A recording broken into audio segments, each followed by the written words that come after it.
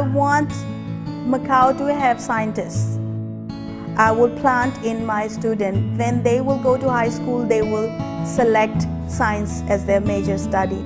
Every day I get into class, I am a new person. If I believe that I'm all or I know all, then I might not reach to my student because I need to be flexible. I try they should not feel stressed, and I also try to have this connection with them that they feel comfortable around me, so they have that warm feeling. My teaching philosophy definitely is hands-on project-based learning. I want to provide opportunity to all students, those who are very good in writing, those who are very good in doing crafts. Everybody gets a chance in my class to be proud of something.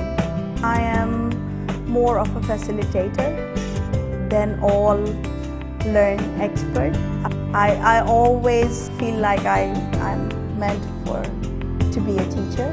It's my passion.